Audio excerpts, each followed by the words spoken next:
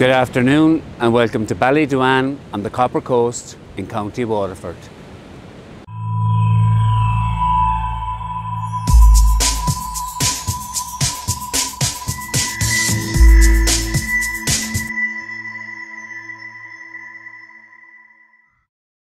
You're very welcome to Ballydowane on this lovely afternoon. We haven't had sun in the last 2 or 3 weeks, and so I decided, you know, let's get out, let's make hay. It's not a very cold day. We're at Christmas Eve. This time last year I was up above photographing, and again a beautiful day I must say. I was photographing Kilfarracy, which is the other famous beach on the Copper Coast. Kilfarracy is far more visited than Ballydowane for sure. Rarely did you find somebody here. I have to say, two sides to Ballydowane. You've got the western side away off to my left and your right at the moment, and you've got the eastern side, which is to the left of the actual beach itself, looking out onto the actual sea. And the reason they all come over here is for the very obvious behind me. Call it a needle, call it a sea stack, we all call it is very impressive. Now, this is not the actual time to come. The tide is well out and probably on the way out more. It's only that I was just so starved of sun and hadn't been out for quite a while. COVID got in the way as well for me. I decided to come down. Best photographed maybe about an hour, maybe an hour and a half before full tide, and up until an hour and a half after full tide. So you have a window there of between maybe 2 to 3 hours. Be careful when there is full tide that you don't, on this side of the beach, get cut off. And I will show you how you could get cut off there. There are some elbows coming from the cliffside above and behind you that actually reach into the beach. And with the tide in, I have seen people having to stay maybe in sheltered little coves there, out of the reach of the actual sea itself for maybe an hour or two, until they can actually slip across and get across to the actual exit. It's not a very big beach, it's quite a short beach to be honest. Many people shoot from the other side as you're coming down onto the beach itself. At the entrance of the car park, they go to the right. I personally find that the sea stacks there are just way too big for me. They seem to take away from the whole bay, whereas this particular sea stack is just stunning. Ballydowane Beach can be found 3.5 kilometres west of Bunmahan and 4 kilometres east of Stradbally along the Bunmahan-Ballyvooney Road, and it is also 17.5 kilometres east of Dungarvan.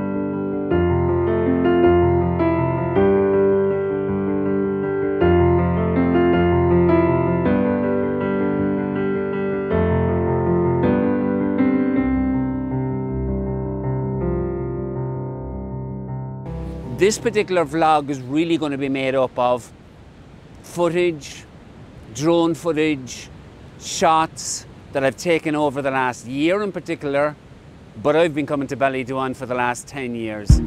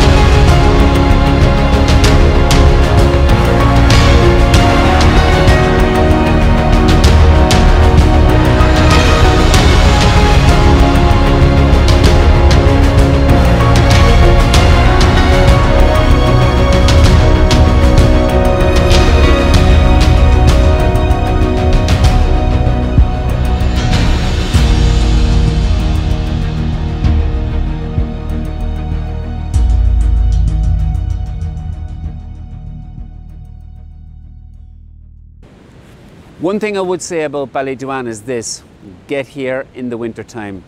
It's the sun is going down. We're only about 3 or 4 days after, 3 days actually, after the shortest daylight hour day of the year, and so the sun is really nearly as far south as it could possibly be, and we're going to get some good sun.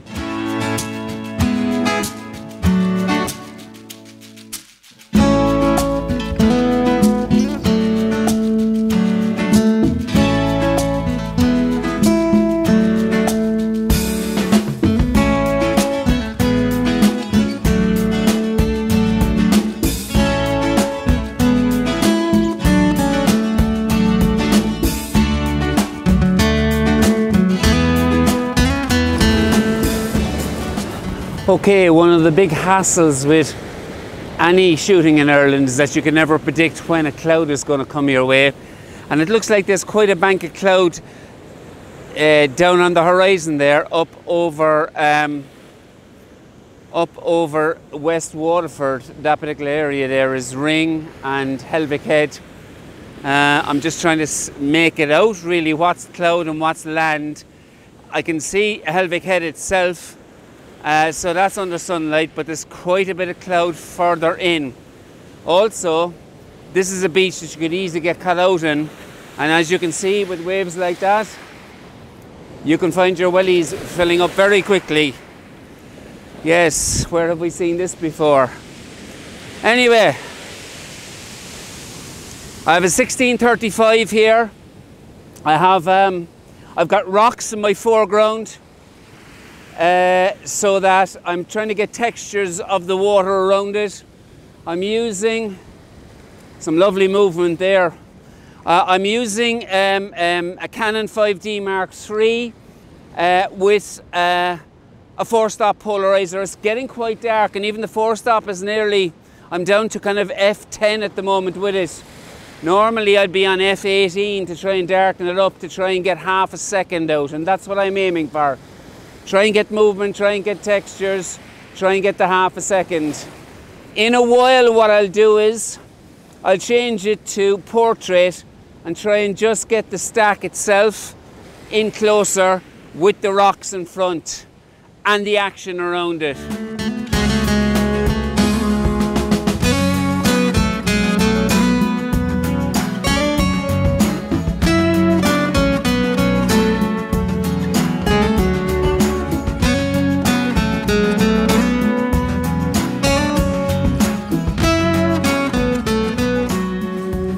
Now, when I have it in landscape, one thing I would say is, well, two things. Make sure that you don't shoot too far in the middle across, and you then have no separation between the actual Ballydowane needle and the cliffs on the left-hand side. So there has to be separation. You have to be able to see the horizon either side of it. That's the first thing. Second thing, some powerful waves coming in there, lads. I'm shooting away here while I'm talking to you. Second thing is, make sure that the needle isn't right in the middle of your shot. Or even if it is when you go home, that if you're using a 1635, that you crop it off and put it, I think it looks an awful lot better on the rule of thirds. So it's either on the left-hand third or the right-hand third, just.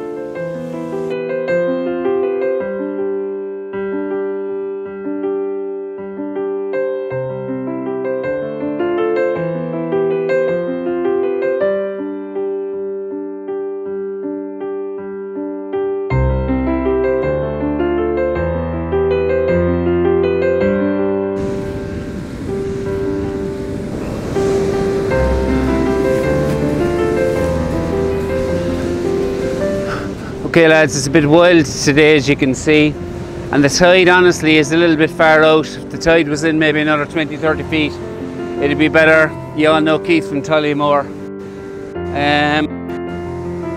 What I'm hoping to do here is have a second and a half on the actual shutter speed. I've got a 4-stop on. I'm using 1635. I'm waiting for that big wave, and we both got caught with it there a couple of seconds ago. I got some shots, thankfully, of it. I'm waiting for it to come in, and then it's on the retreat. I take the shot. I'm trying to get these lines that run right down onto the stack itself. Fingers crossed we'll get one in a while. Now here we go. Now here's the wave, lads. And I start shooting now. I take one shot now, one shot now, one shot now. Okay, I got 3 and I think the middle one is quite good. I'll show you that one just now.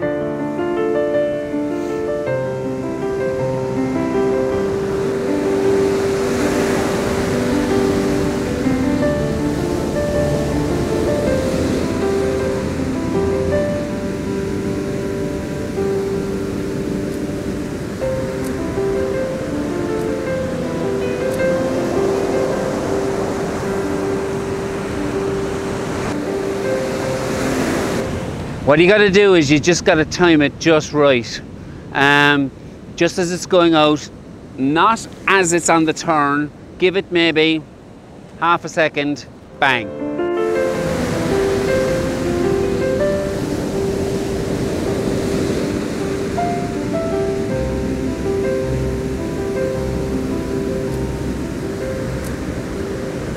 Okay, I've come right over to the left-hand side of the beach, just a little left of the actual stack itself.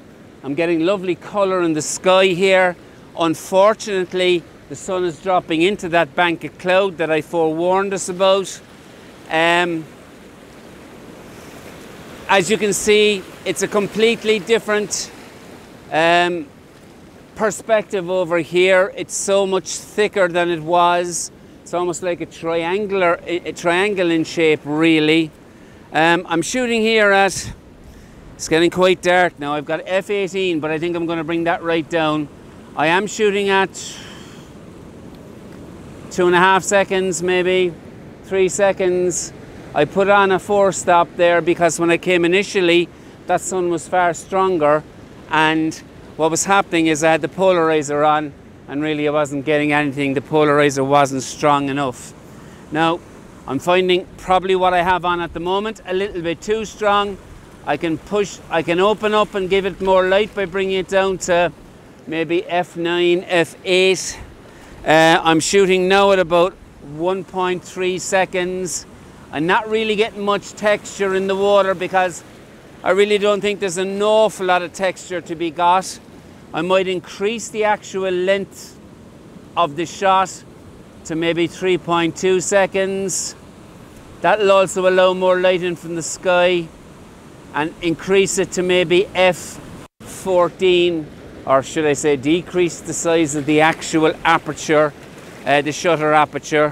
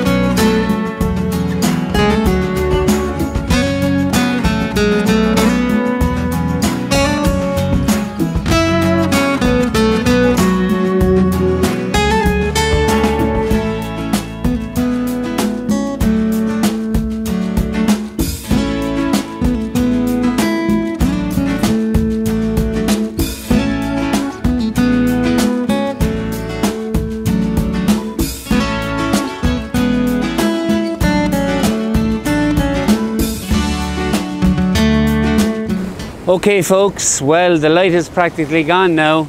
Don't be fooled by what you see on your monitor there, because the camera is really compensating. It's an awful lot darker than that. There is some light in the sky there, but I think I'm happy to wrap this up. Thank you for joining me on another trip down in the Copper Coast. It's where I live, and I know it very well. I shoot a lot here, and it's lovely to be able to bring you Ballydowane, one of the the jewels in the crown really down here, okay? So if you liked what you saw, please give me a like. It really helps develop the channel. And if you haven't subscribed yet, well, why not do so and join me on plenty more adventures. Talk to you then. Take care.